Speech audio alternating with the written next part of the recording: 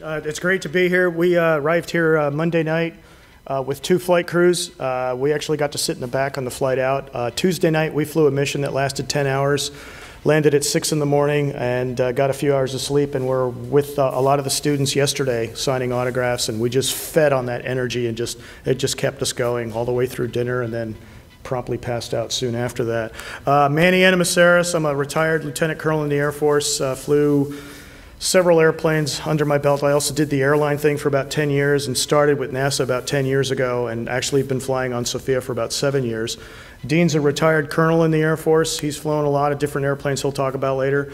And he's been with SOFIA and NASA, what, 6 years now? 5 years. And Matt Pitsch is also retired military, and he's our flight engineer, and also does a little bit of instructing on both SOFIA and our DC-8 Airborne Laboratory. So thank you for having us here. This is really a great opportunity. SOFIA's airborne right now, chasing the Triton occultation as we speak. Took off on time, some challenges late, very late, just before takeoff, but flight crews and mission planners handled it. They actually had to do a little bit of shifting on the proposed flight path to what they're actually doing right now. And so they're hopefully successful on intercepting that occultation tonight. Hopefully the weather will cooperate. So today, the way this is going to work, we've got a presentation built, a couple of embedded videos in here. I'm going to run the first half of the PowerPoint presentation. Dean's going to take over the second half, and then we're going to open it up to questions from you guys. We'll leave plenty of time for that. So I'm going to get going right now. There's a short video here, basically encompasses what we do at Dryden as a whole, so enjoy the video. There is some sound, but it's just music in the background, so if it's not, it is working. Cool. I think all of you know about NASA, is that correct? Yeah. How many of you knew there was a NASA center in Southern California? Yeah. Our focus is advancing technology and science through flight. And what we do is we take ideas, really, and we turn those ideas into reality.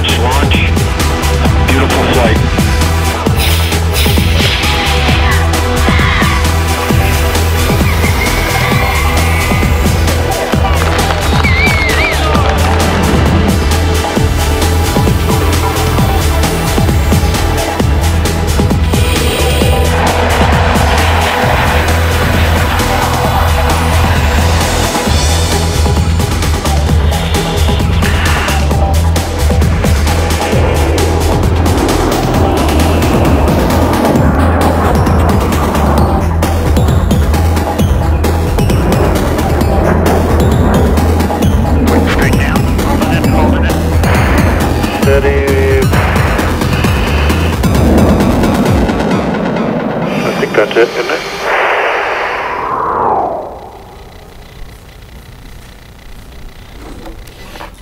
All right. So that's what we typically, what I like to call a typical day at the office. This video was made in-house by our own videographers, represents about 1,200 people doing about 300 different jobs out there at the high desert of California. I'm going to focus my talk on SOFIA tonight, then Dean's going to take over for the second half and talk about some of the other projects that we're involved with.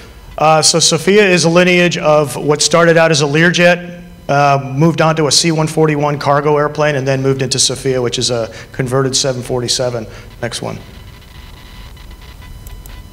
So here's the size difference. The Learjet carried a very small telescope. The KAO, the Kuiper Observatory, carried a 1 meter primary mirror, and ours is 2.5 meters. Next slide shows what the Learjet looked like, and it was just a small telescope poking out a port on the side of the airplane. Gave them about 3.5 to 4 hours of observing time when they were flying this airplane. Next one, the 141 gave them a little more flexibility. Several hours in flight with the telescope mounted up front. There's an interior shot right here, Dean. There it is. With the telescope mounted up front, they had to build a giant metal box around it, so the alleyway between the cockpit and the back, the workstations, was very narrow. Also made the airplane very loud. From people I've talked to, they said it was not the most comfortable ride going, but they did a lot of good work there. Next slide shows the size difference between the KAO and SOFIA, and you can see we've got a lot more room to play with, bigger telescope. Next. The SOFIA program itself has been operational now for coming up on 8 years. I was involved with it right at the beginning during early flight tests as a navigator in the back. We had an old cockpit with not much functionality with the nav system, so we carried a navigator, and I got hired on as a pilot about 7 years ago and been on the airplane ever since. Started out as a Pan Am airliner, and then got sold to United Airlines when they took over the Pacific routes from Pan Am when they went bankrupt, and then the airplane was donated to United, to NASA as a conversion. Met this young man during one of our open house visits up at Ames Research Center in San Jose. This is Ben Smith. He was 94 years old when this picture was taken, and he came up to me and said, "Son, is that really Clipper Lindbergh, or did you guys just paint the name on there?" And I went, "No, sir, it's really Clipper Lindbergh." Says, "I was a captain at Pan Am, flew that airplane 45 times around the world." So I begged somebody to take our snapshot, and it became weekly phone calls from him. "How's my airplane doing? How's SOFIA doing?" He was so excited to learn about what was going on. Lived to the ripe old age of 97, sharp brain all the way to the end. He was a World War II fighter pilot, so it was a real honor to meet him. Next slide. The original design for SOFIA actually had the telescope mounted up front. But through analysis, they discovered this was going to be too much weight, too heavy to put all that up in front of the nose. So we went to a rear design. And here's a nice cutaway drawing. Upstairs in the cockpit area, 2 pilots and a flight engineer, standard 747 type, workstations there. Downstairs is where all the work really happens. We carry 2 mission directors that run the whole show down there, several telescope operators, and then we carry our customer, the astronomers, and they get as much or as little desk space as they want down there. Usually one dedicated console closest to this telescope is their workstation with their power supplies and their instruments. And the instrument is mounted, as you see right there, science instrument. 7 different instruments now are certified to fly on SOFIA. They weigh anywhere from 2,000 to 3,000 pounds each, all cryogenically cooled with either liquid nitrogen or liquid helium. One of the instruments I know is just a fraction of a degree above Kelvin when it's working. And the instrument itself, the telescope itself, is a 20,000 pound telescope. Or actually, sorry, 20 metric ton telescope, nearly 40,000 pounds, carrying the 2.5 meter primary mirror. Completely gyro stabilized and balanced to, even in moderate turbulence, the telescope is perfectly still and focused on its object. Next slide. Just a little size comparison and how large this telescope is. I get asked a lot, well, what's it like with that much weight in the tail of an airplane? All of the computers that drive this thing are mounted up front. And we even had to mount lead ballast plates mounted underneath the floor in the lower lobes to balance everything out on this airplane. Here's a picture with the door open in the hangar, and you can see the primary mirror right there. It's 2.5 meters wide, 1 piece of glass. There is no replacement, so no pressure on us to make a smooth landing. bounces up to a secondary mirror, then to a tertiary mirror, and then in through the nadir tube and into the instrument. We fly for about 10 hours on a typical mission. Go ahead. This is what it looks like on the inside of the airplane, standing in front, looking towards the back. Everything in blue is the telescope, and the red is the instrument that happens to be bolted onto that telescope at this moment. And you can see all the different workstations and everybody's workstations there. Next slide. So here's a better close-up view. This instrument just happens to be from Cornell. And again, everything is cryogenically cooled. That plastic bag you see that's inflated is just to show the cryogens that are boiling off during a mission.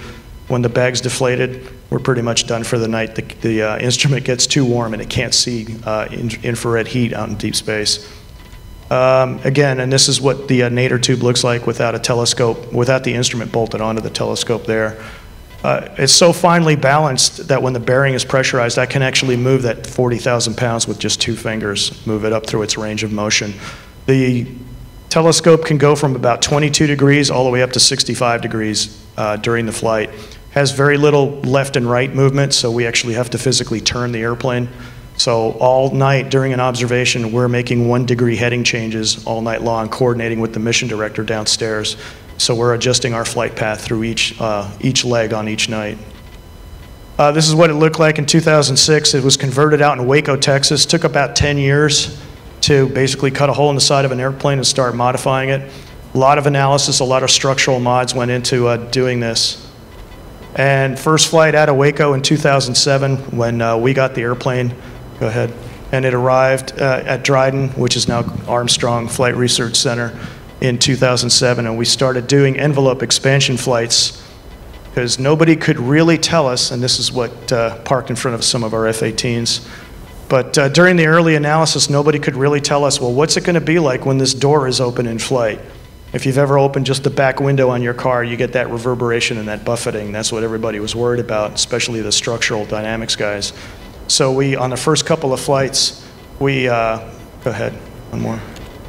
We did a series of flights that lasted almost a year where we just cracked the door open just a little bit, flew at slow speeds, and increased not only the speeds but the door opening till we get to a fully door open flight in 2009. All the black dots you see on there are sensors that were telemetrying data down to our control room, and we had all these structural guys analyzing all the spikes and graphs to make sure that the airplane wasn't shaking itself apart. What we discovered was it's completely benign. In fact, we had a couple of people on the airplane from your newspaper, hey, when's the door opening? And Matt had just happened to be hitting the switch right then to open the door for science. We're like, it's opening right now. There's no change in vibration, there's no noise increase, there's no handling quality changes. The only way we can tell upstairs whether the door's open or closed is from one little light that's on his panel. There's no other way to tell. Go ahead. We also, during our testing, insisted on a door open landing. This got a lot of people very nervous because they didn't want anything kicking up from our tires and hitting the mirror and breaking that one mirror. But we insisted on it. They assured us that the door would never malfunction. It's got a mean time between failures of the life of the program. It'll never happen, it'll never happen, it'll never happen. And we said, no, we're still going to do this. And in the first year of operation, we had 5 door open landings due to a software glitch. So again, completely benign, no issues with landing the airplane with the door open or closed. We couldn't tell the difference. It actually flies just like a normal 747. Go ahead. Just some shots in Palmdale taking off on a mission. Go ahead, just flash through those. And then we also, okay, so why airborne astronomy? Obviously, we're in the infrared spectrum, and moisture is the enemy of infrared. We have to get up above the Earth's atmosphere, above the clouds, get into some clear air to get to astronomy. That's in the infrared spectrum. Basically, 2 shots of the same Orion Nebula, visual versus infrared, visual spectrum versus infrared. You can see how much more of the spectrum is available in the infrared range, and that's why we're doing infrared. Go ahead. Why airborne? Because water vapor is concentrated at lower altitudes, and we're getting up above 98 to 99% of the Earth's moisture when we're up at altitude. Typically, we start at around 37,000 feet, and as we burn fuel and get lighter, we climb up through the night, get up as high as 43,000 feet. We can go up to our ceiling, which is 45,000 feet, but by then we're so low on fuel, it's really not worth it, and we're starting our descent soon after that. So usually 43, we're good there about the last 3 to 4 hours of each mission. Go ahead. Some of the history, we discovered the rings of Uranus with KAO, evidence of a black hole in the Milky Way, water in Jupiter, and the Pluto's atmosphere. And then we'll touch on a little bit of that in a second here. Some of the first light images we flew were just, let's go out and see what we can see with this thing. And although the image on the right looks a little fuzzier, in the infrared spectrum, there's a lot more information going on there. Kind of hard to see this with this lights on, but visual, near infrared, and what the forecast instrument mounted on SOFIA is seeing. And as you can see in the infrared spectrum, you're getting a lot more data. Next one. Again, what we're looking at, galaxies, formations of stars and planets, planetary science, Milky Way, and go ahead. And this was one of the missions I was on. I actually ran downstairs to go see this. It was a supernova photographed from 11 million light years away in a moving airplane going 550 knots. And I was just like, could not believe what the astronomer told me. I touched on this a little bit. Crew anywhere from, I've seen as little as 10 to as many as 45. It all depends on the needs of the customer and what's going on that night. Fuel loads, if you want to throw some stupid numbers out, the airplane empty with no fuel, no people on it, weighs 380,000 pounds. We typically take off with a 240,000 to 260,000 pounds of fuel. We typically take off at 640,000 pounds. We can go up as high as 700,000 pounds. And we land with just under 30,000 pounds, typically around 20 to 25,000. 16,000 is our minimum fuel, and 12,000 pounds or 3,000 gallons is fumes for us, if you can imagine that. This is a nice slide. My boss hates it when I talk about this one. Typical airline profile is in red, and this is their optimum fuel. They'll cruise at lower altitudes with low power settings. We don't do that. We burn gas because we're not paying for it. We're the government. He hates when I say that. No, our business is to get up in science. So we have to run our engines at higher power settings so we can get to higher altitudes and get science. We're not here to make a profit. We're here to get science. So we typically on our flights climb as soon as is possible according to our performance data to the next higher altitude. And because of that, we're running our engines at higher power settings and we burn gas. Some of the computations we just did the other night to convert it to what you guys are doing here with the flying program. In the first hour, I'm burning 165 gallons a minute. During cruise, I'm burning 65 gallons a minute. And again, I touched on 3,000 gallons as fumes. Typical profile, there is no typical profile. This was just one of the missions I was on. Because the telescope can't move left and right, every leg on here represents a different object we looked at. So you can see that in the middle of one mission, we can look at several objects in one night. Now I've also done where we just flew out towards Hawaii from California, looking at one object, turn around and come back. It all depends on the needs of the science and what they're looking at. Go ahead. Bonus part of the job is 2 months out of the year, we get to go to New Zealand. We operate out of there for Southern Hemisphere observations that can't be done up here. So we go down to the Antarctic Center at Christchurch, New Zealand, operate out of there. Usually we split the deployment in half. You know, one crew will do first month and another set of crews will do the second month, so we're not gone from home as much. Plus the other reason is we're also involved, all three of us, on other projects, other airplanes. The entire flight crew force at Armstrong is involved on several airplanes. I fly one other airplane, Dean flies 3 other airplanes, Matt's also on another airplane. So as soon as we get home, we're on the next project, so they don't want us gone too long. Some more pictures here taken in New Zealand just recently. Great working out of there, really good food, really good people. If you ever get a chance, go down there. You'll have a lot of fun. Ready, take off pictures here. Again, all out of New Zealand. It's pretty cool. Why New Zealand? It's cold, it's dry, there's very little moisture down there. I've actually had astronomers tell me it's like watching something from Hubble. The moisture levels are so low down there, it's like being in space. They absolutely wish that we could be there 24/7, 365. We just can't do it though. Less background radiation, dry conditions, like I said, space-like. Go ahead. The other cool part of it is we get to see the Magellanic Cloud. Magellanic Cloud is what they're looking at, and we also get to see the Aurora Australis down there, the southern lights. And a couple of flights, we've had some very active aurora. So I actually got to take a picture of this through some night vision goggles because the cell phone cameras just don't capture it well enough. Pluto, okay, so the next slide. Our specialty is occultation. We can position the airplane to where an occultation's shadow is going to fall. In fact, right now, as we speak, SOFIA is out intercepting Triton, the Neptune's moon right now, in the shadow that's happening. The shadow's falling in the middle of the Atlantic. We can actually position the airplane to intercept that shadow. When we did Pluto, the shadow was moving across the Earth at about 53,000 miles an hour, and they gave us about a 10-second window. So we usually carry a nav on board just for an extra set of eyeballs, and because he can get his displays down to plus or minus a couple seconds. And we were able to position the airplane on a typical 10-hour flight. We can intercept that shadow. And on this intercept, we actually nailed it to within a half a second off. The neat thing about when we did this was we discovered that Pluto has an atmosphere and what it's composed of. So then I, of course, not being an astronomer, said, well, why isn't it a planet? So, a whole bunch of reasons not to do that. So, next slide. This was the Pluto occultation mission out of New Zealand. And again, even though we flew up there just to intercept that occultation, there was other objects. Again, every leg is, a different object. Now, you can see on this long leg, it's curved.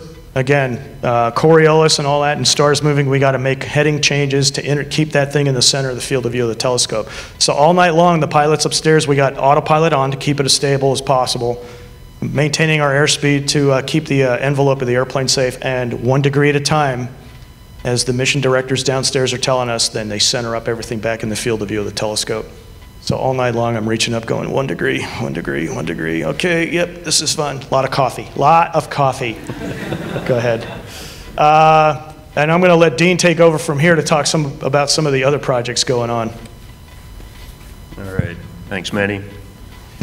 Yeah, so you guys have been exposed to SOFIA, the big beast here in our astronomy jet. At NASA Armstrong and up at NASA Ames up in the Bay Area that supports a lot of the projects that we work with. There's actually a lot of other efforts going on there. And at NASA Armstrong Flight Research Center, we've got a whole garage full of toys. You've seen a few pictures of a few of them here and the other things we get involved with that support all different projects. To us, it's not just about astronomy. We do a lot of different kinds of research and flight tests. This one, the one he showed you there, is a low boom demonstrator. So we do a lot of supersonics testing. You saw a couple pictures of an F-15 there with little blivets underneath. And we need jets that will take those things supersonic so we understand how they behave going through the air and then the effects of the atmosphere as well. And that's what this one's all about. In the future, when we have multiple supersonic airliners traveling through the same airspace, we need to understand what we can do to lessen the effects of shock waves, not only between an airplane and the ground, setting off car alarms and breaking windows and stuff, but we've also got to know how is that going to affect other airplanes flying through the air, whether the other airplane be a subsonic aircraft or a supersonic. So I'll tell you a little bit about a project here that's leading toward that demonstrator. A couple weeks ago, I was down at Kennedy Space Center doing a project, what we called Sonic Boom, or Sonic Bat, and it's we were looking at shock waves and the effects coming down through the air. We've done a lot of study everywhere on the effects and the intensity of shock waves as they travel from different altitudes generated by different aircraft and when they get down to the Earth's surface. What there hasn't been is a lot of study on the effects in between and going through different types of air, dry air, humid air, turbulent air. And out where we work in the high desert in California, we pretty much have clean, dry air all the time. And so we needed to come out here to the East Coast where the scientists and the engineers wanted to see how shock waves travel differently through turbulent air and humid air. So we were down there near where all the rocket launch pads are and operating out of the shuttle landing facility for a few weeks. We would send an F-18 up in the air. If you met Jim Clue, one of the other pilots, he's the one actually flying the occultation in SOFIA right now. That's going to happen in about 30 minutes out over the Atlantic. He flew the F-18. He would take it up to about 40,000 feet, dive down, go supersonic at 32,000 feet, and I would jump into this monster here, this little two-person, 1,000-pound motor glider with the little 100 horsepower engine on the front that pretty much turns a little bit of fuel into some wind through the canopy. and take that up to about 8,000 to 9,000 feet, just above where you would find turbulent air. And it's hard to tell in this photo, but what the person on the left is looking at is a microphone boom, similar to this, sticking out of the left side. The reason we want to use this airplane is because it's a motor glider, so we can take it up to altitude and actually turn the motor off and make it quiet. So it's nothing, effectively, it's just a microphone like this floating through a point in space and then recording the intensity of the shock wave. So I'll fly in the right seat. There's a flight test engineer in the left seat with a little laptop and some software wired into that microphone, and we calculate how the shock wave is going to travel from the F-18 down through our airplane, so I know what point in space I need to be at, what altitude and what time. So that's the fun part for a pilot, is to figure out how you're going to glide now that you've turned the engine off, and make sure you're at the right place at the right time. We measure this, and then the shock wave will come down through, get recorded by the TG-14 motor glider once, and then it bounces off the surface and comes back up. So about 5 or 6 seconds apart, there's another boom that comes across. And that is all going to go into going back to, okay, based on the intensity of these shock waves, how can we better design aircraft? And you go back one slide, Manny, to the low boom demonstrator. So this X-plane that we're getting ready to start building out there, notice the real long nose on it. What we've found over time, and you guys are going to be learning about some of that here probably, is that having a real gradual taper on the shape of the aircraft will actually lessen the intensity of a shock wave as the plane goes supersonic. If it's more of a blunt shape, you're going to have a pretty intense instantaneous pressure change, and that's what's going to create the shock wave. What we want to do is lessen that, make it more of a gradual development as the transonic region goes across the body, and then essentially to most people standing around, that just means a quieter boom that you're going to hear on the ground. Next couple slides there, please. Yep. All right, another project we've got going on here. One of our early SOFIA test pilots, who is not flying that one anymore because he flies just about everything else in the inventory. He is the lead pilot for this electric airplane. This is one in development also.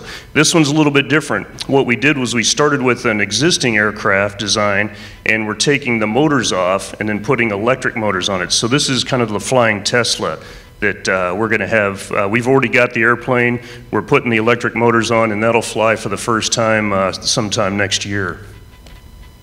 This is how the wing was tested. What's that? This is how the wing was tested. Yes, and so if you look up on the top of the stand, out on our dry lake bed, just outside the office there at Edwards Air Force Base, we do a lot of testing out here, and this is where they tested putting multiple electric motors. So they're small motors, but several of them down the wing of this model. And so this isn't the aircraft itself, but this was some of the buildup testing we did, figuring out how this was going to work and what the effects were, looking at what happens when you lose one or more motors and the effects of the aircraft. So this phase of the study is complete. Next slide. All right, here's another one. Manny used to fly this one. I fly this one also, and they call it UAVSAR because it's a synthetic aperture radar that was designed to go up on an unmanned aerial system. So far that hasn't happened yet because Global Hawk was the platform it was supposed to go on, and it's not quite ready. So we fly it around on a C-20, which is actually a Gulfstream G3. What we do with this one is we take it all over the world. I've been to Japan, Iceland, Alaska, several places where we'll go look at either, when we go up north, we're using it to look at topography and changes in topography. It's got a system on board that's a modified autopilot where we can, and we have tablets in the cockpit where we can fly this airplane onto an exact point inside a straw, if you think of it that way, that's only about 10 feet in diameter. And we've got to fly it real precisely into that tube, and then we can couple up this modified autopilot where it'll keep it on that straight line. And the magic of that is we can come back to the exact same line through space, either a day later or 6 months later, and this radar will look down at the exact point on the ground, and we can detect even 1 centimeter or 2 centimeters of movement or change on the ground, whether that be plant life, or like in California when we look at earthquake fault lines, we can help predict if something's about to happen, if things have moved a little bit. With flooding, yeah, we've flown out over the southeast quite a bit, looking at some of the levees and looking for changes that might indicate that maybe there's about to be a levee break and there's going to be some flooding involved. We take it up north, looking at glacier movements and the rate of melting. We look at volcanoes as well. We take it out to Hawaii or over to Japan as well, looking at all the different volcanoes, looking for just minute changes where we can better predict what's going to be happening on our Earth's surface. Next slide.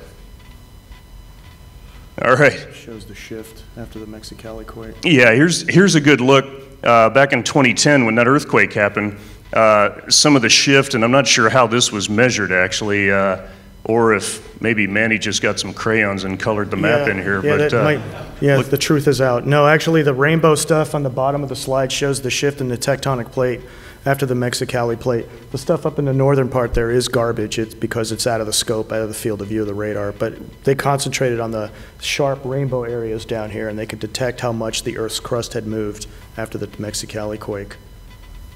I still think you did a nice job coloring that in with your crayon set there. Some of the spin-off. All right, and Manny, actually, if you want to run through a few of these things, he gathered a few things. What we want to talk to you a little bit about here is then beyond so what, all the research we've done. What's the so what and the takeaway from that? And here's some examples of some of the technology that NASA has pushed forward that's actually in use every day. Yeah, a lot of it was, the spin-off is on your cell phones, not only your camera, but the GPS inside your camera is actually from a NASA-derived project. GoPro cameras, the stabilization, again, from a NASA-derived technology. The braces there, clear ceramic braces, are also derived from products that were used during some science experiment. Winglets on all airplanes are actually a NASA modified test program, and it actually saves between 3% and 6% fuel burn on a typical airline flight. Airliners, and I spent 10 years in the airline industry, they will beg for 1% increase. So when these winglets came out and said we can save you between 3% and 6%, you hardly ever see an airplane anymore without a winglet on it. And then the fireman there, the synthetic fibers inside his uniform are derived from some of the astronaut pressure suits, helping lightweight and fire protection all at the same time. And there's a lot more. If you just Google NASA spin-offs, you'd be amazed at how many common things you use every day that you know are actually from NASA technology that are spun off. I guess I can talk to this too. I'm going to show you this video in here. One of the highlights of the spin-off technologies is actually being used by F-16s, F-15s, all the fighters in the fleet right now. This was an actual head-up display video from a student in an F-16 being chased by his instructor. I'll play the thing first. There's a lot of information going on at the same time, and then I'll freeze it, play it back, and I'll really get into what you're about, what you're going to see the second time, and you get more information of it. I'm just going to play it first time for effect because it's pretty intense.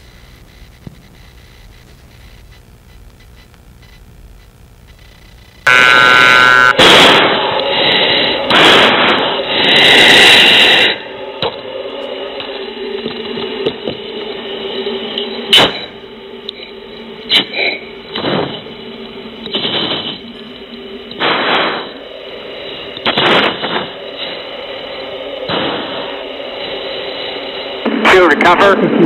Fuel recover. Fuel recover. Fuel recover.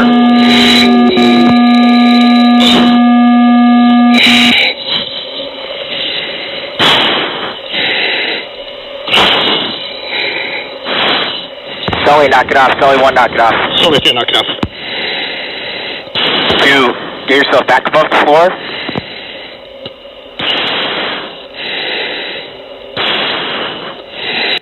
So let me get this to the point where I can freeze it and point out some symbology on his head-up display.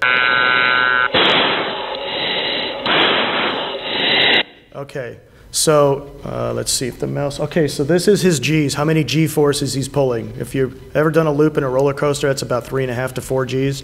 You'll see this increase. This is his airspeed over here. Right here is the altitude barometrically and how high above the ground he is. So this was a student, he had already flown in the morning, no problems, no issues. Second sortie, the first thing they do is they do a G awareness turn. How many G's can I pull today? He gets up to about 7 or 8 G's and passes out. It just happens, guys pass out.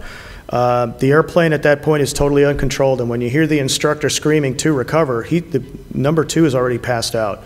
Okay, now we've developed a program. It took over 10 years for one of our guys. His name is Mark Skoogs that invented this thing. Halfway through development, people were like, dude, you're wasting your time. You know, why are you, still working on this goal, this quest?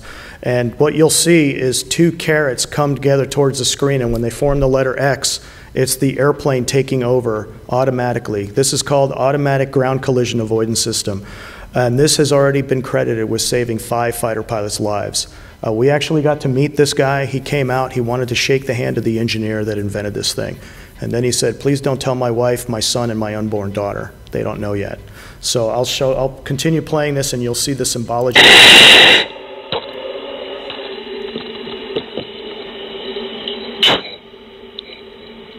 So right there, you'll see he's pulling about just over 8 G's. Ah, I blew it, sorry. Sorry. Technology, a wonderful thing. And right now he's passed out. You'll see it go down to 1 G. He's just basically floating out of the sky. He's upside down and the nose is pointing Fuel recover. Fuel recover. Fuel recover. So there's the X. Okay, that means that X means that the computer is taken over because it knows how high above the earth the airplane is. It knows the terrain database. And it's like, you're done. I'm taking over. I'm flying for you. He is still passed out. Okay, he has not recovered from the effects of G loss yet. The interesting thing is when he says get back up above the floor, he's still waking up from that stupor, getting that blood to go back up into his brain. If you've ever studied any kind of physiology, aerospace physiology, you'll see when a guy passes out, it's a good 20 to 30 seconds before you're back to 100% again. Fuel recover.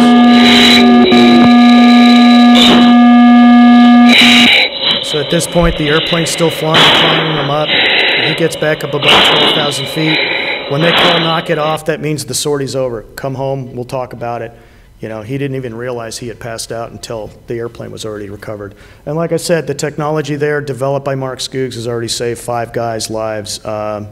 Early on, the fighter pilot community was like, what do you mean a computer's going to fly my airplane? No way.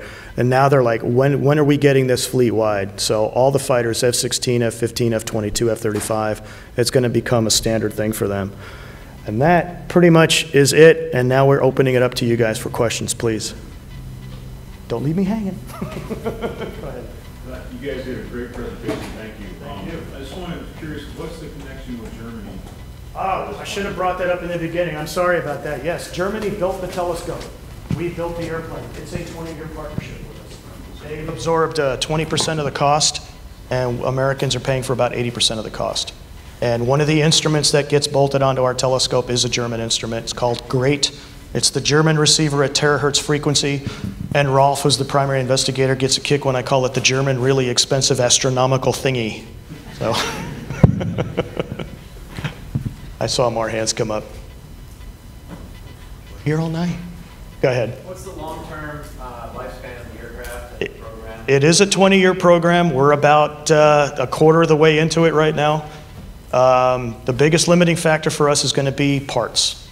It is a 40-year-old airplane. They don't build 747 SPs anymore. There's only 5 other airplanes like this flying around, mostly owned by casinos and very rich Saudi princes. But parts are going to become a problem. We've already bought 2 airplanes that we parked in the Mojave Desert to cannibalize parts off of.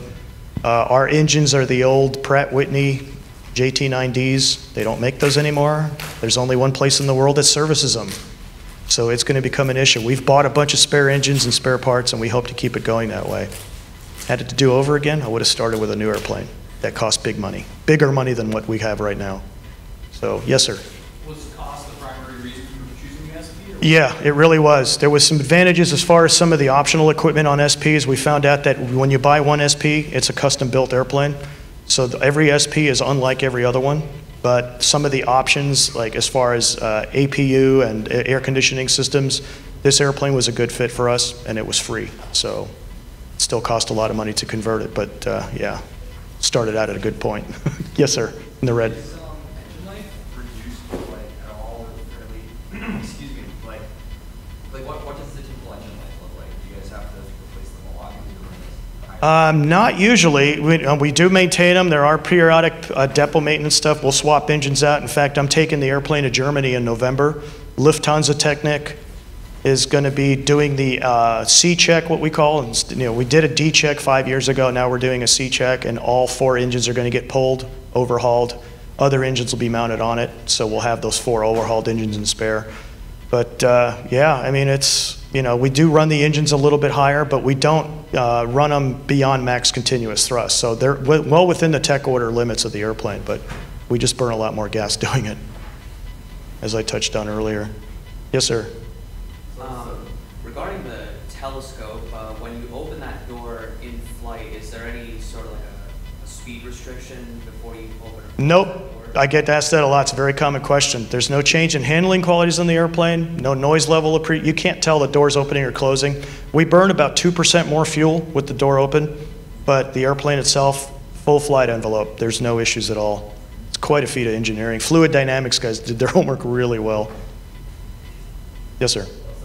So the flight deck has gone through some modification, like some modernization, because I saw some digital places. Yep. When this happened. Yeah, about 4 years ago, I think it was, we ripped out the old cockpit, which was the old round dial steam gauges, and we had the old Carousel 9 waypoint INSs. So when you fly a 98 waypoint flight plan, every 8 waypoints you're reloading flight plans in, and you can imagine how much error that could induce when you fat finger something in.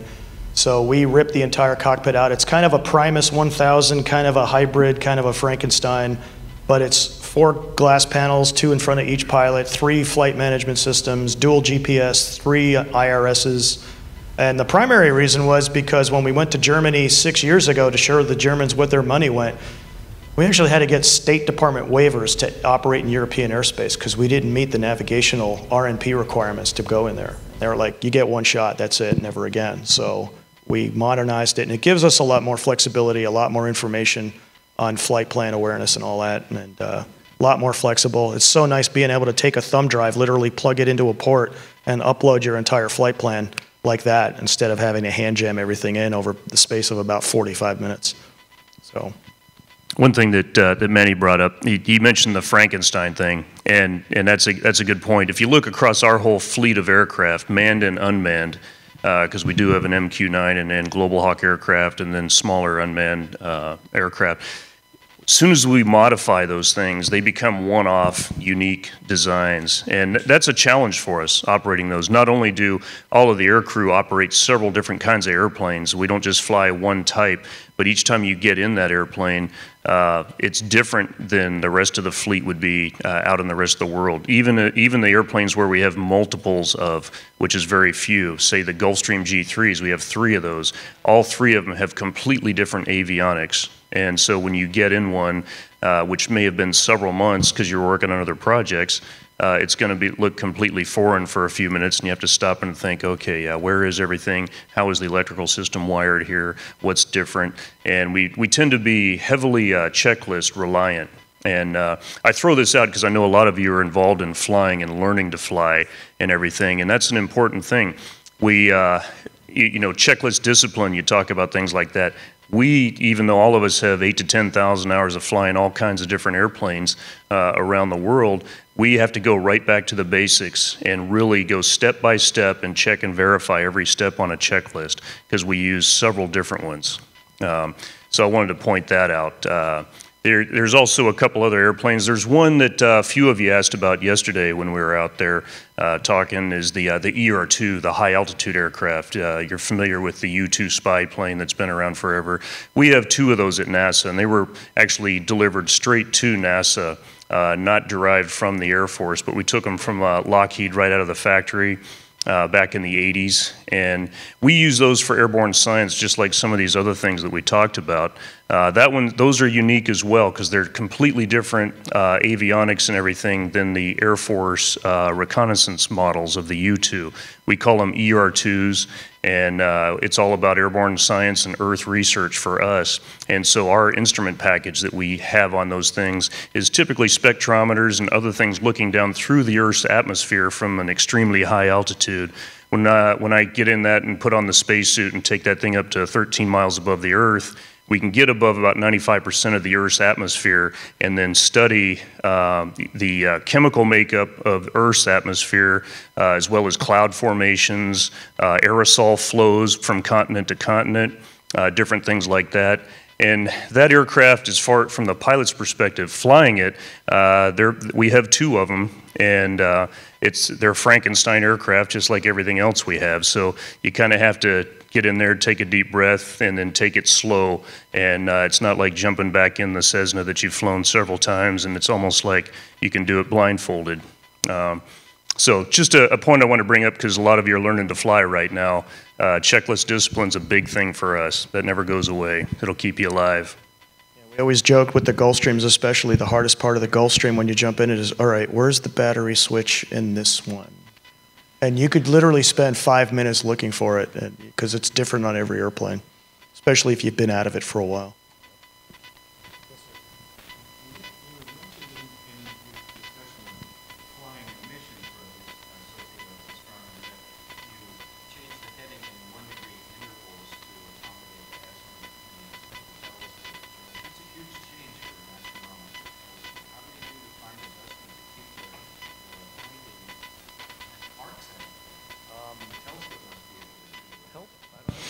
It does, actually. And one thing, when we talked about those 1 degree increments, in the discussion, we kind of, click, click, click. In reality, the way that the mission director, who is downstairs watching how the telescope and the instrument attached to it are performing, they're feeding us those requests for, can be 1 degree to the right. Those corrections only happen, they're several minutes apart. So it's very gradual. It's not a real tight turn.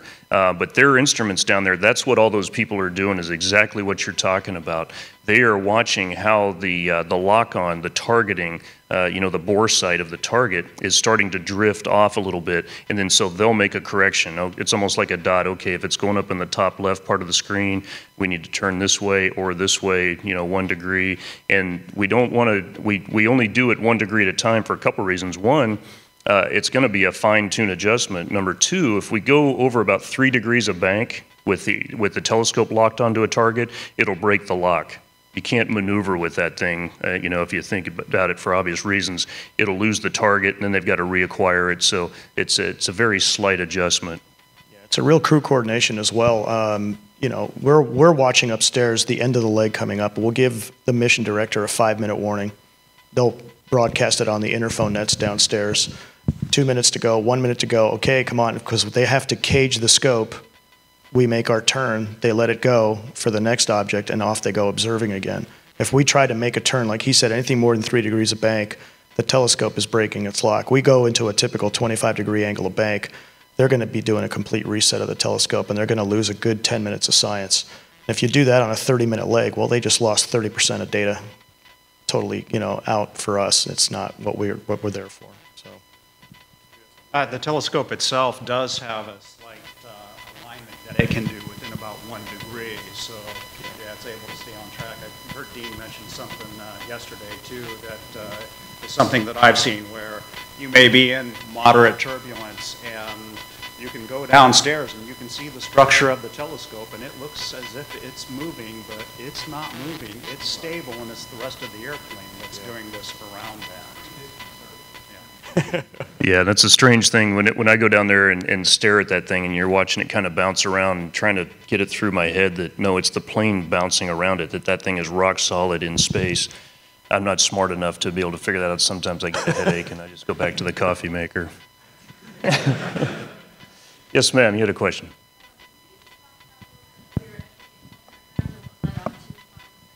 Sure. Yeah, that's a great question, and for this audience, probably the most important thing we'll talk about tonight, actually. When I went into college, typical 18-year-old who wasn't really sure what they wanted to do when they grew up, if that ever happens. And I knew I was kind of interested in airplanes, so I went into aerospace engineering.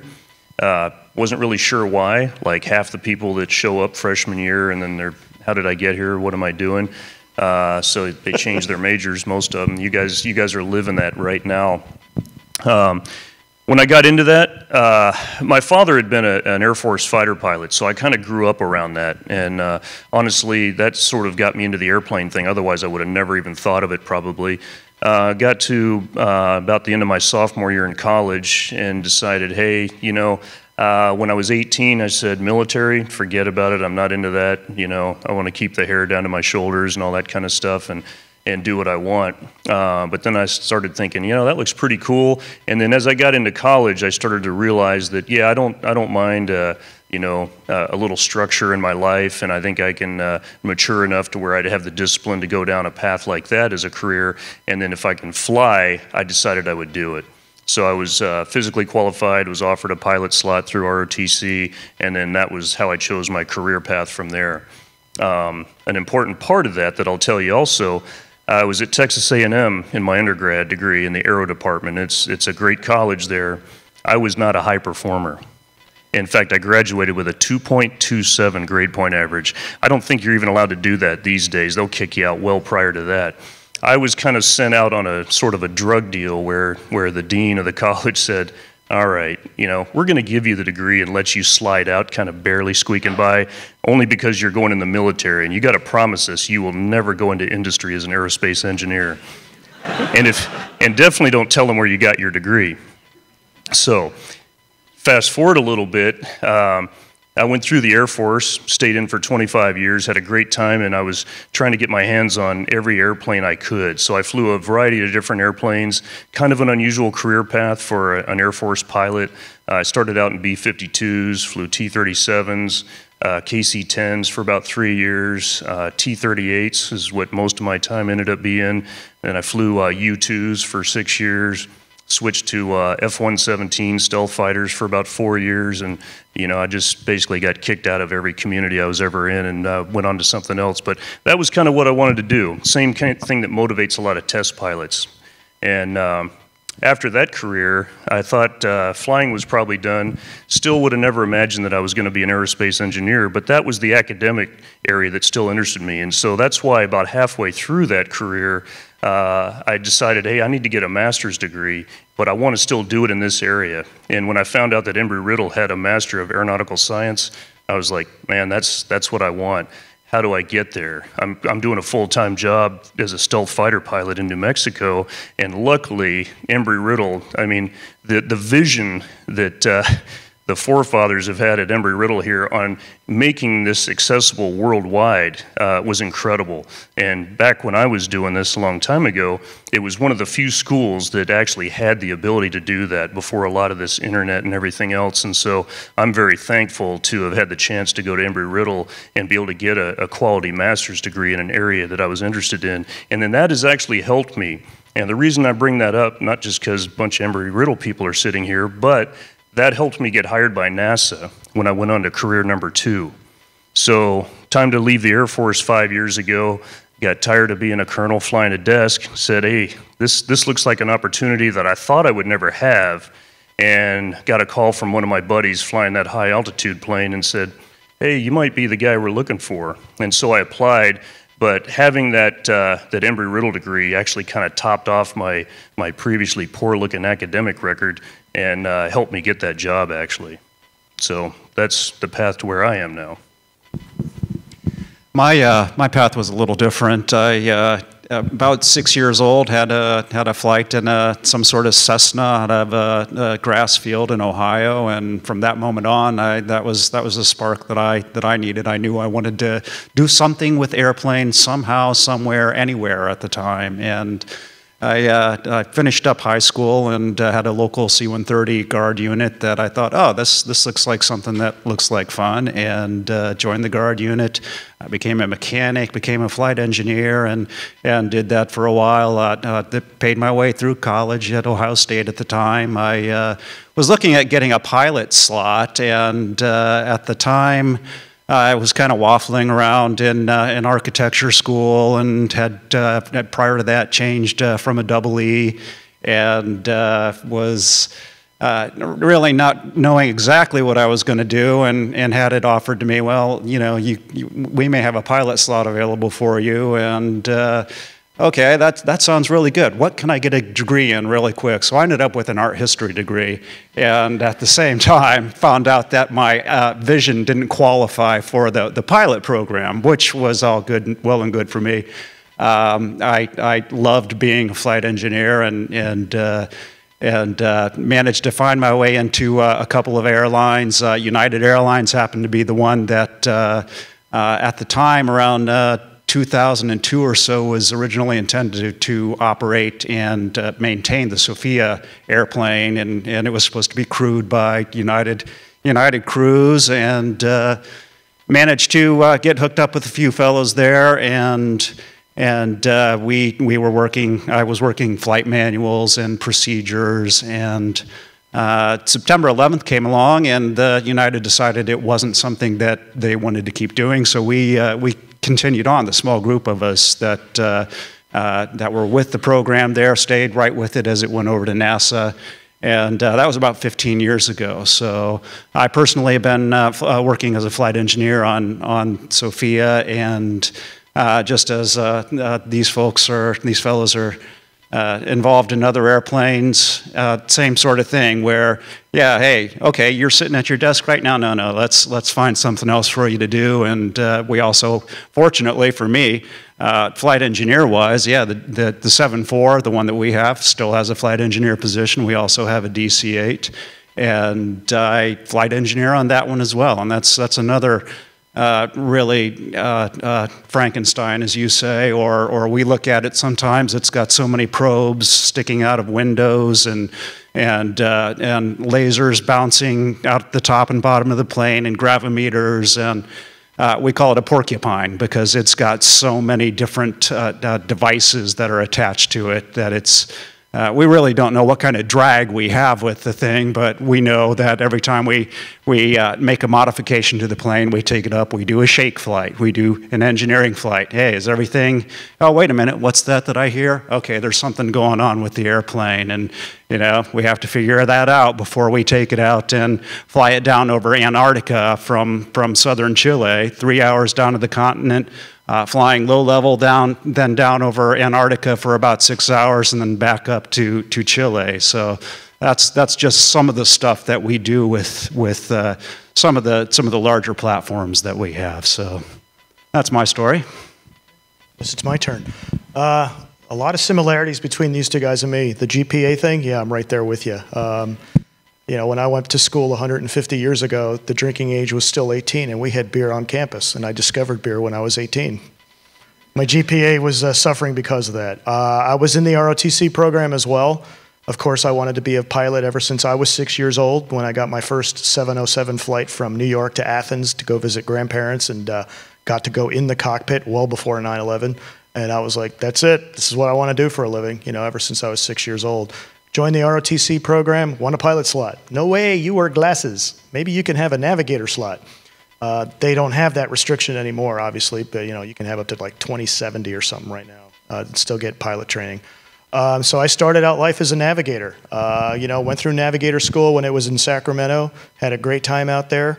Wanted a fighter, wanted to be backseat of an F4. I got a B-52 to Loring, Maine. And you know what? Crazy assignment. Had a great time up there. Probably the best squadron I was ever in. While I was up there, you know, I still had this inkling to try to be a pilot. And somebody said, well, you got to fill out this form, put this package together, get the wing commander to sign it for you. Walked up to the wing commander, said, sir, I want to be a pilot. And he goes, good on you. He goes, I started out life as a nav too. Yeah, you want to be a pilot? Cool. How many hours do you have? He goes, come back in my office when you got at least 20 hours. So I went down to the local FBO and started taking private, lessons in a Piper, Cessna. Sound familiar? For those of you that are doing it right now.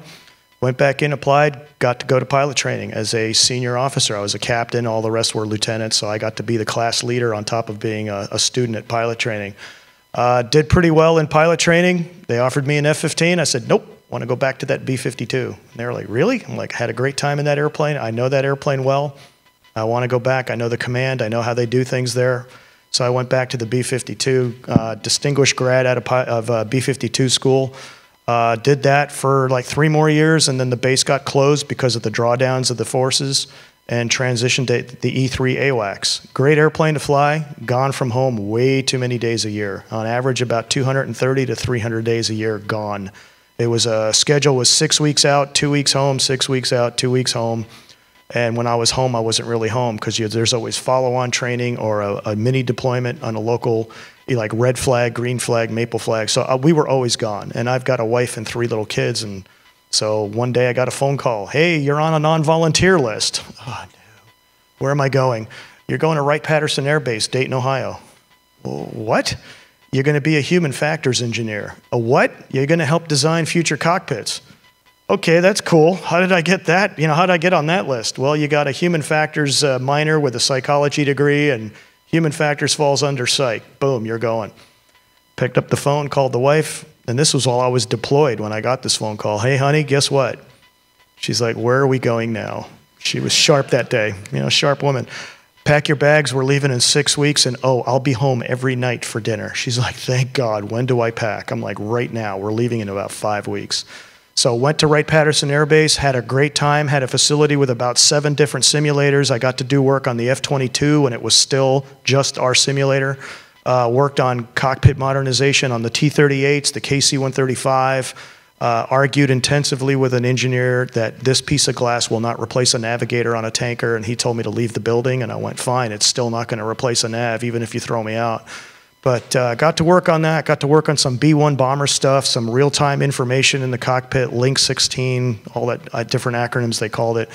Had a great time there. And then I picked up the phone one day and called personnel and went, okay, what's next for me?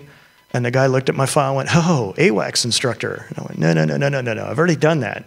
Give me something else. And he goes, no. So I left the airlines at that point, right? I left for the airlines at that point. This was 1998.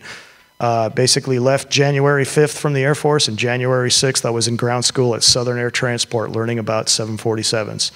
Was with them for 10 months, and the company went bankrupt while I was in a holding pattern over London.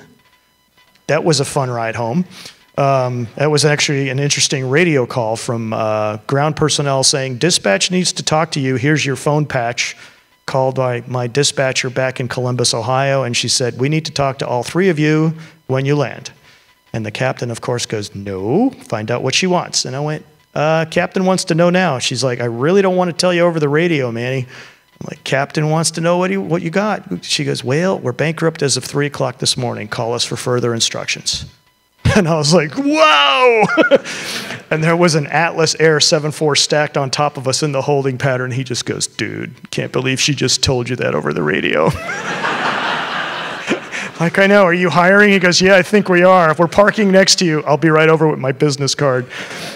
It worked out well. I got hired at Airborne Express like 2 weeks later. Flew for Airborne Express flying freight for 3 years. Great company, again, backside of the clock. And I'm like, I'm done with night flying. Yeah, no, I'm not. So I was like, I need to go fly for a real airline. So I got hired at American Airlines. Got my dream assignments, flying 737-800 out of Chicago. Life is good. Welcome to the Millionaires Club is what the chief pilot told us in a setting just like this with all us students and wives sitting up there. My first week of flying for them was the week of 9/11. I flew right past the Twin Towers on September 9th. And it was exciting for me because I grew up in New Jersey, and there's Rutgers University, and there's my house, and the Twin Towers, literally could reach out and touch them. Flew back to Chicago on September 10th, flew home that night to Sacramento. And of course, the morning of, the phone's ringing off the hook from all my relatives and friends going, are you okay? And I'm like, what are you talking about? It's 6:30 in the morning. Why are you calling me? Turn on the TV. So that was it for me. I got furloughed from American 20 days later. From there, I ended up back in the Air Force, got reactivated, full-time guy working Predator stuff at the factory, delivering Predator aircraft to the Air Force, picking up the phone from Don Rumsfeld, my first week there, Secretary of the Air Force, and Secretary of Defense, and I'm going, yes, sir, how can I help you? And he's like, you got a blank check, put some weapons on that stupid airplane before we keep losing bin Laden and the camera over, because it was unarmed at that point. So we had 6 weeks to take basically a large cache of money and figure out how to put weapons on that airplane. That's why Predators are armed now, because of the group I work with was called Big Safari. It's Air Force Special Projects. So we got to do the weaponization of the UAVs over there in that office. So high tempo, high stress. It was a lot of fun though. I had a good group of people I worked with. From there, I flew for a couple more airlines. I did FlexJet, regional, fractional ownership of Learjets. Got to fly that. That was a great little airplane. My last airline was JetBlue. And this is where NASA comes in. I was actually working at NASA as a part-time safety guy, filling out hazard reports for upcoming test flights. In fact, that one where you saw the F-18 in the video going straight down and then it showed the Mars rover, I actually wrote the hazard report on that because they were testing the radar in a nose-down attitude. So one day I was doing my safety work, working in a cubicle, lots of paperwork, and running a system safety working group each week to get hazards disposition with the pilot team. Pilots were in the back of the room talking about how their navigator retired. Where are we going to find another navigator? I used to be a nav, and the room got real quiet as I went back to typing my minutes, and they were all staring at me. Really? You were a nav? You want to be one again? Sure.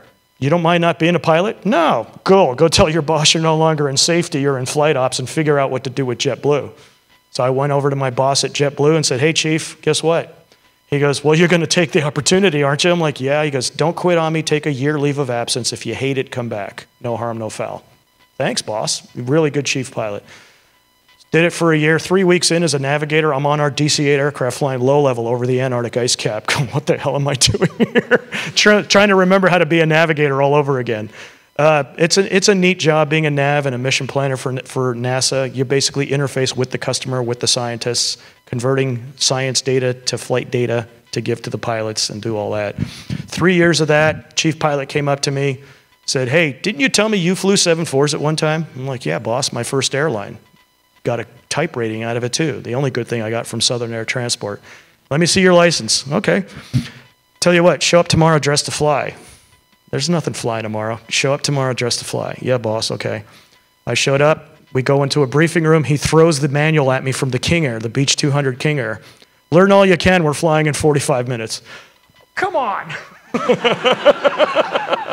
I've never flown a turboprop, so I went in the book and looked at numbers. I went, all right, takeoff speed's 95 knots. Hey, look at that, landing speed's 95 knots. Just remember 95, if nothing else. So we went up into the Edwards Range work area. I did steep turns, stalls, falls. You guys are doing that right now, right? Guess what? Did the same thing there. Shot a couple of ILS approaches, landed, and I'm like, all right, Frank, what the hell was all that about? That was your interview flight. We'll let you know in a few weeks. Would have been nice to know about 20 minutes ago. Luckily, about 3 months went by, actually 4 months. Pack your bags, you're going to Denver for 2 weeks, you're training on the SOFIA with Jim, who's flying tonight. Really? Yeah, you're hired.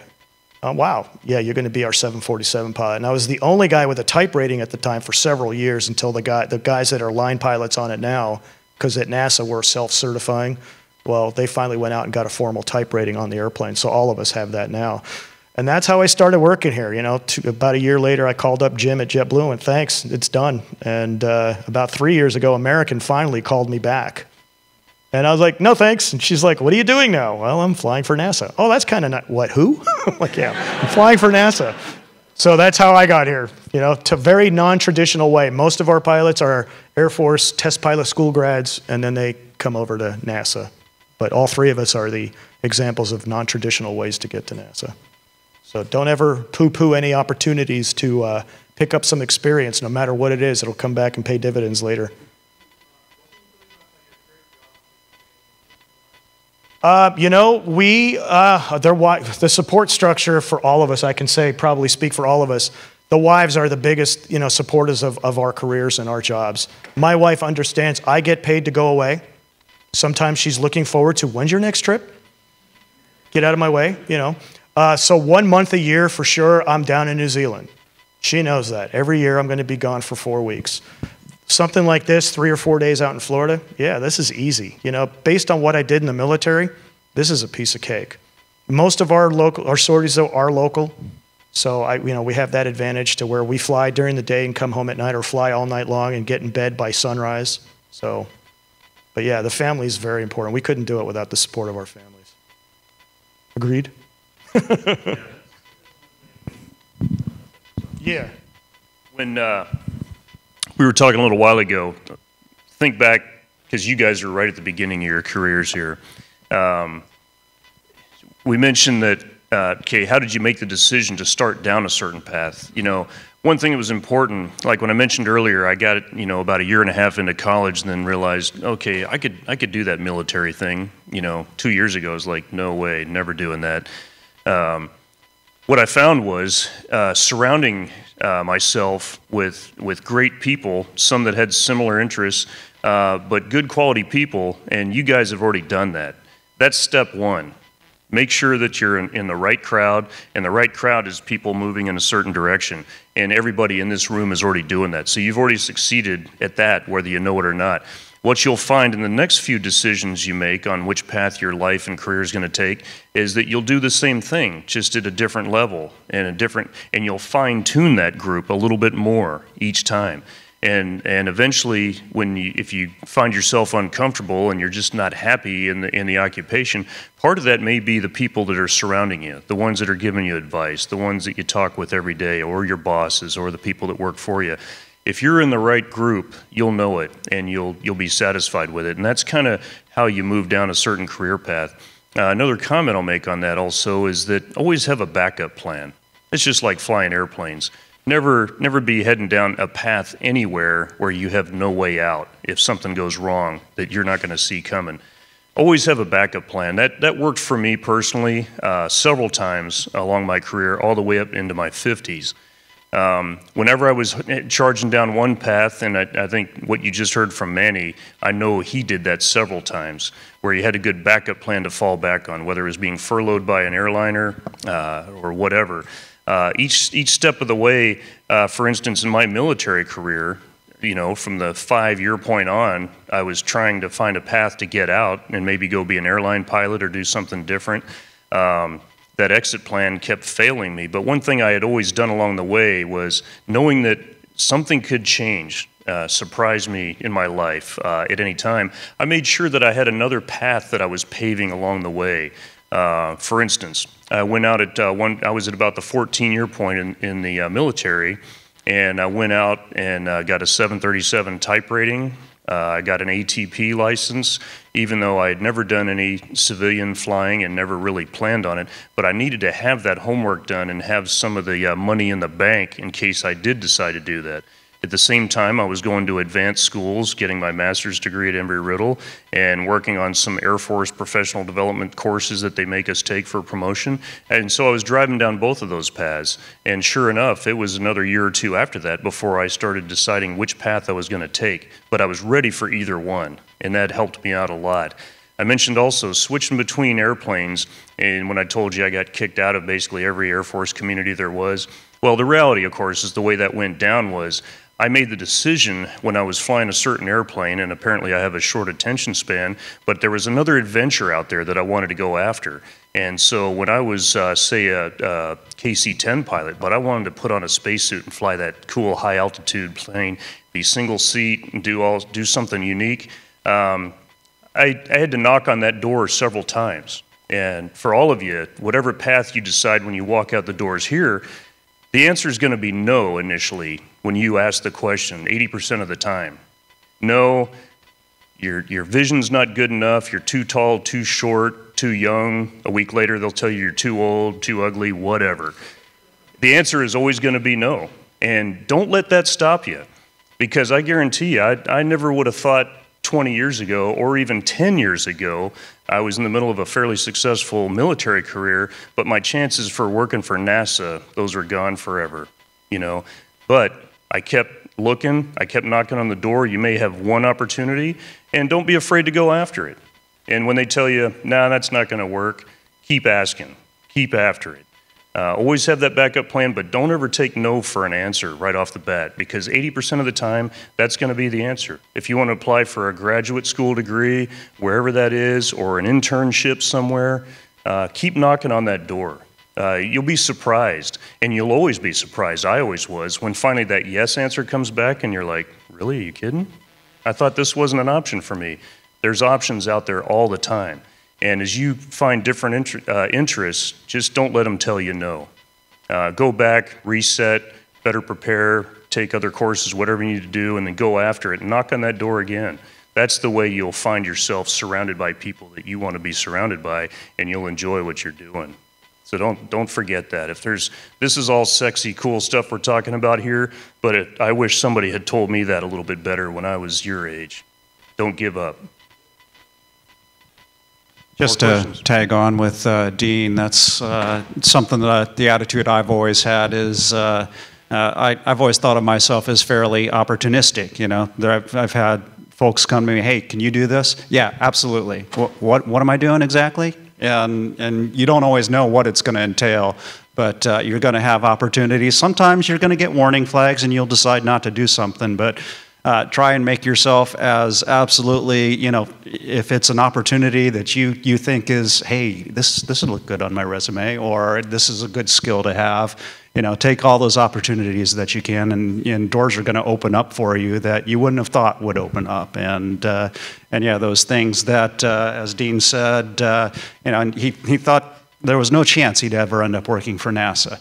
For a farm boy like me who, you know, saw astronauts going up in the Apollo rockets, the late Apollo rockets, and the space shuttle. Hey, I want to be an astronaut. You know, okay, that's really cool. Yeah, that's what are the percentages of actually being able to, you know, to be an astronaut. I feel like for me, being a flight engineer with NASA is, and some of the stuff that I'm working with and on is, I feel like I've hit pretty close to the mark for what I originally set out to do. So. Keep your eyes open for every opportunity that you can, and like I say, don't get every skill and have fun while you're doing it too. If it's not fun to you and exciting to you, then yeah, change something, do something else.